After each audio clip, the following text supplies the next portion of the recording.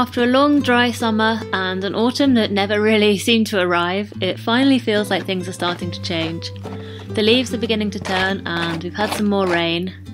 The land kind of feels like it's coming back to life at the same time as it feels like it's slowly lying down to rest.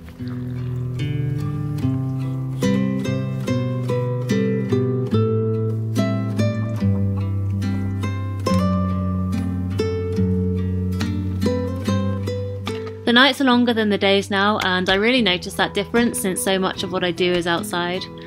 I've been really enjoying getting outside early and savouring these fresh cold mornings. It's been a really long time since we've had mornings like this. The bright cold days are the best, when the skies are blue and you can stand in the sun and feel its warmth on your skin, but there's a chill in the air. It's so much easier to work outside on days like this. Just moving about is enough to keep you warm, and you soon find yourself stripping off all the layers you put on in the morning. I'm still working on the wood store. It's just become a kind of obsession at this point. Even though we don't need the extra storage space, I just really want to see it finished because I've been working on it for so long. It always surprises me how the jobs I put off for ages thinking they're going to be a pain are often the ones that turn out to be surprisingly quick and simple and just get done in a few hours when it comes to it. And then the jobs that I think are going to just be a weekend end up taking me months, and that's what's going on with this wood store. It's just one of those things that you get better at estimating with experience, I guess. But yeah, I honestly thought this wood store was maybe a 2-weekend job at most when I started it back in September, and here we are now.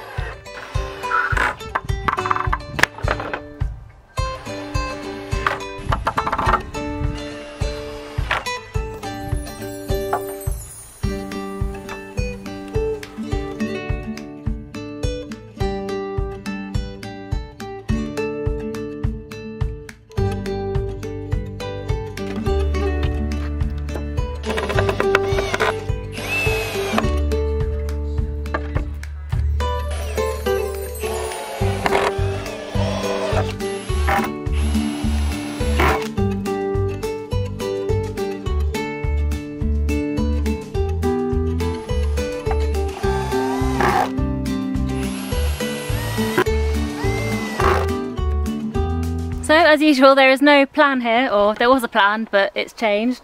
So I've decided to do this final end. Well, that's the other thing. This is now the final end of the wood store. I was planning to add another section this size here, which we've just about got space for.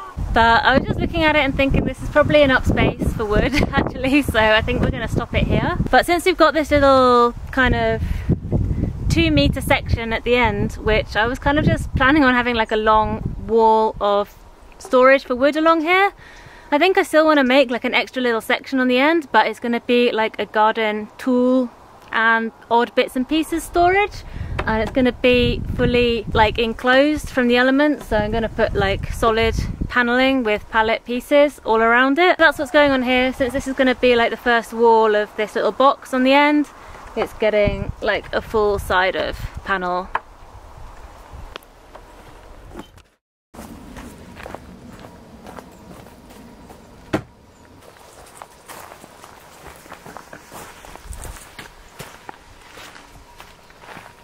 Okay, this is just pure laziness. I've had this wine fermenting for about a month, maybe more. No. But it was only supposed to be like fermenting aerobically for about 2 weeks, and then we were supposed to press it and anaerobically ferment it further, which is what we did with the big vat of wine. And I just didn't do that.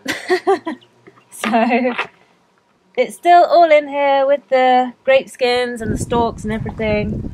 And it smells kind of winey, but it also maybe smells vinegary.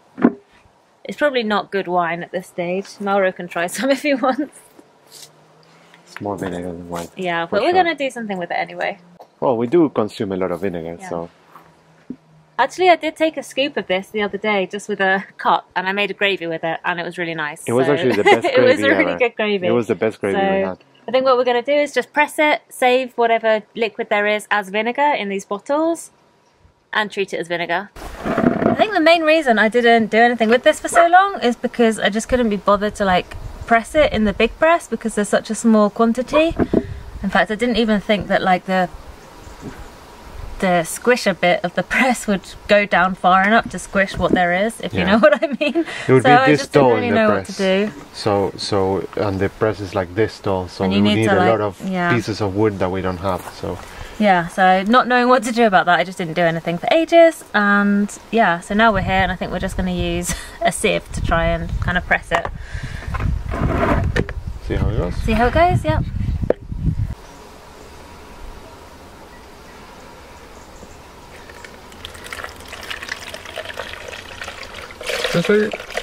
Sorry. You're so impatient. I just want to squish some.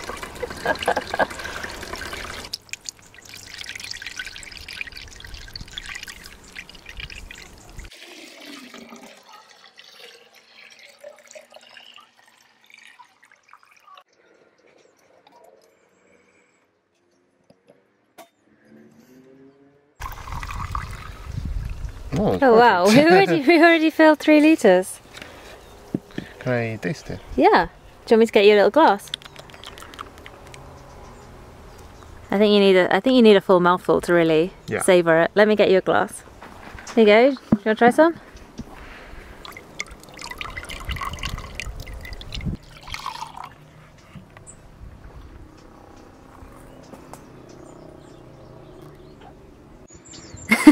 How is it? Like, it's in between. Like, it's still drinkable, but it's not good wine. Okay. So as a wine, it's just weak vinegar, and as vinegar, it's a bit winey. I don't know what we've Just made in then. between. It's not disgusting. Yeah. I could drink more. Well, it makes good gravy. Yeah, I think for cooking. Yeah. It's just in between cooking with vinegar and wine. Yeah. It is what it is. Yeah. I'm not a huge fan of gravy, and the last time we had it was actually really nice. So whatever this does, it's the right thing.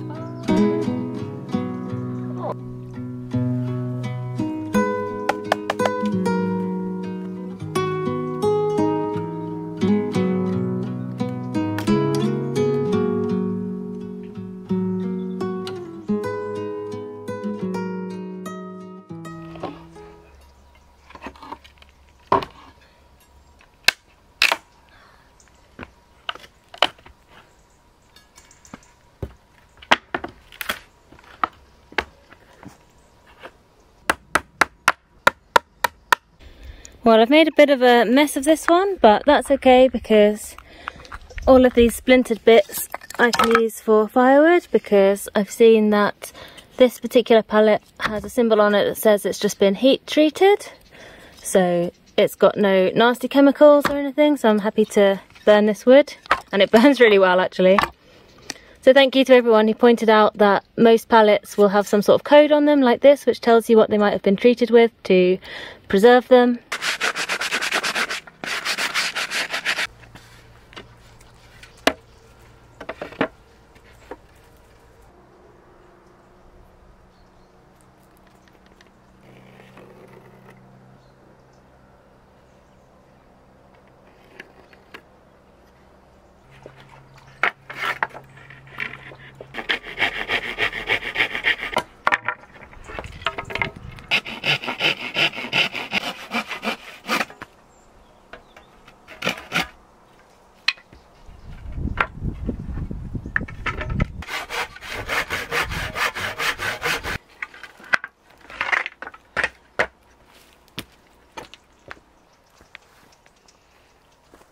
So this is what I was building yesterday.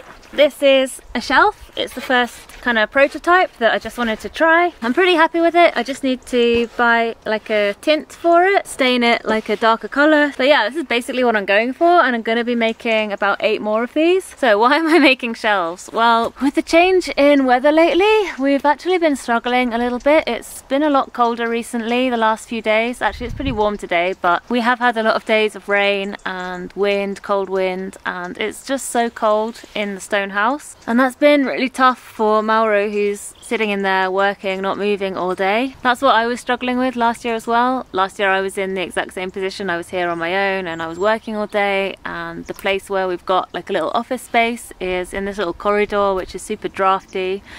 And it's just really cold in there. It doesn't matter, even on a quite warm day like today, it's still really cold inside the house, and it feels cold when you're not moving, so it's just quite tough. And Mauro has worse circulation than me, so he's suffering even more. This little space where we've got the desk is really the only space we can kind of fit a desk, and it just happens to be in this corridor that is drafty. None of the doors seal properly, and even if we have the fire on, the fire really only heats the living room. It doesn't really heat this little corridor, and it actually just sucks cold air from the outside through this corridor in a stream, and you're just sitting in a current of cold air when you have the fire on. So having a fire isn't really an option. So we're struggling to heat that space basically and stay warm during the day. So where am I going with this? Anyway, yeah, these shelves, I'm making these shelves because we're going to put a lot of effort into this little office space. I think what I'm going to try and do is close it up, seal it, and make it like a little boxed-in cubicle. That way we can heat just that little space. We can maybe bring a small like gas heater in there and just heat that little box, and not try and heat the whole house when you really only need like a small space to be heated during the day. So I'm going to put curtains, big thick heavy curtains, to separate that space from the pantry. I'm going to probably try and build like a sliding door to separate that space from the living room and seal it in. And since we're working on that room, I thought it would be nice to all around the room put shelves, because we're really low on storage space anyway, and if it's going to be an office, shelves are a nice thing to have in an office. And that's pretty much the only thing I can do right now, because I'm waiting for material for the curtains. I'm waiting for the next time we go to the city to buy stuff for the sliding door. But yeah, the shelves is something I can do, so that's what I've been doing. I was planning to glue these pieces of wood together with some wood glue and clamp them into place, and then put like a little bit of wood across the bottom to actually keep them in position. But I think I'm gonna forget about the wood glue, because the bits of pallet that I've chosen are they've actually got like notches out of them, and they're not perfectly, they don't lie flat against each other, which I chose on purpose because I really like the detail and I think it'll look cool, but they actually don't lie flat, so I can't really glue them. But I don't think that matters. I'm just going to cut some of this.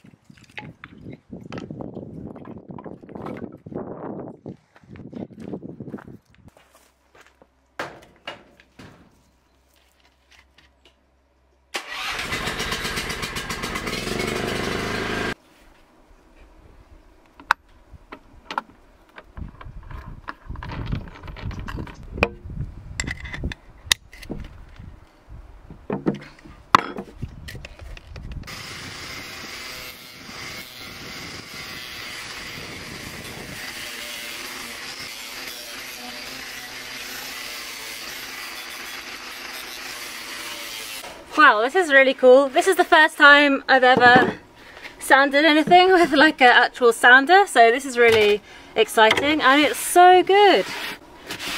It's kind of scary to use. I don't really like using this angle grinder, but it's kind of the only way to do it, I think. The corners are kind of hard. I want to get like a nice rounded corner all the way around, but that's a bit tricky.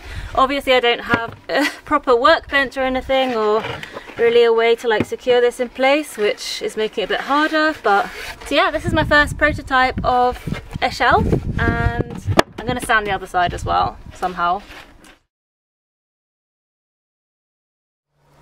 Okay, so after a full morning's work, I finally got all the pieces for all the shelves that I want to make, plus the original shelf over there. Took me ages to find the right size pieces of pallet wood that would add up to 25 centimeters for every shelf, because I was working with random pallets and I broke lots of pieces, so it was kind of hard to get everything to match up how I wanted, but I've got it all now, so I'm going to join them all together.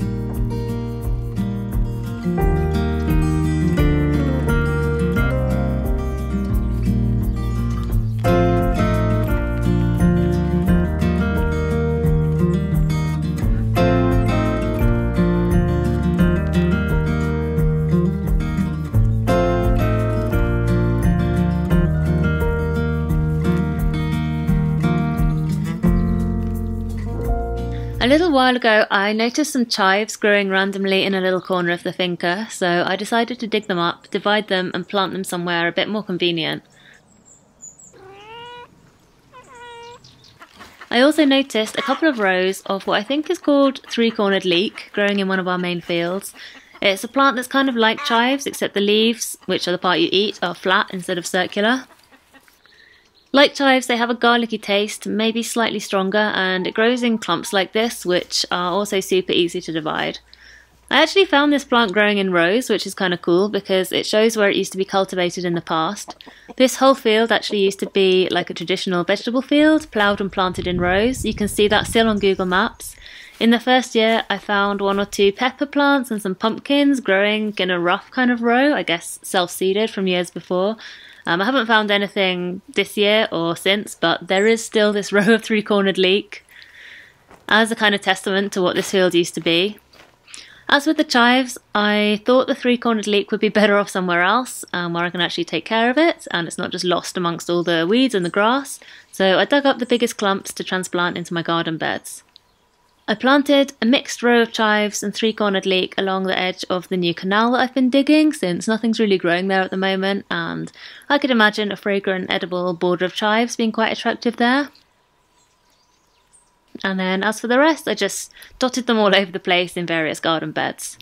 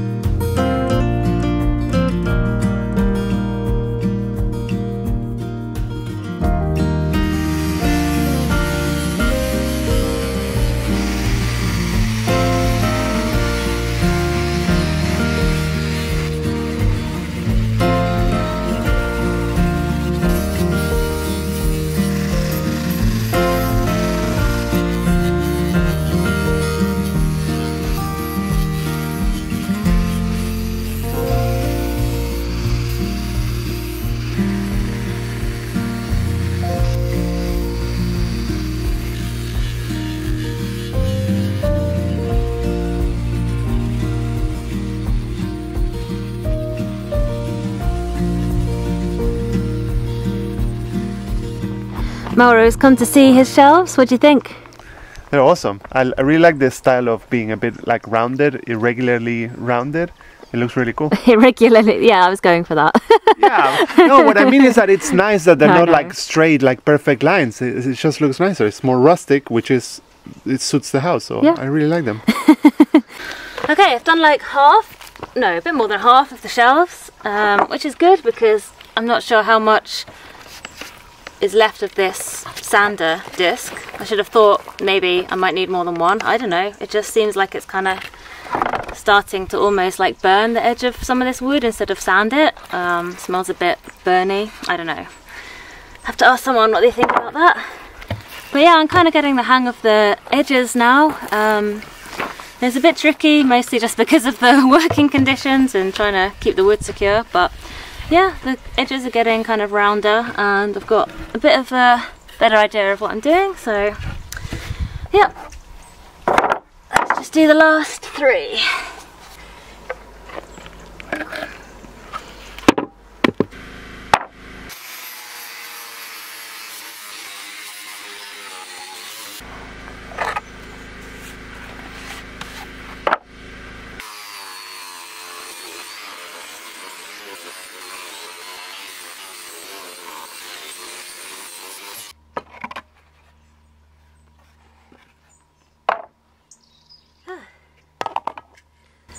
Okay, that is it. That's the last one. Oh, my hands are vibrating and aching and my back is aching. I really need a workbench. But I'm really happy with them. Sanding them is really cool. It's just amazing to see the transformation of the pallet wood from wood that looks kind of, well, the bottom side. I haven't actually bothered to sand all the bottom bits because I don't think it really matters. But yeah, it's amazing to see it turn from kind of rough, slightly mouldy, dirty wood into something that looks half decent. So I'm really happy with this and I'm really looking forward to putting them up. Anyway, I think that's going to be it for this video because it's nearly the end of the week and I need to start making it. So thank you for watching and I'll see you next week.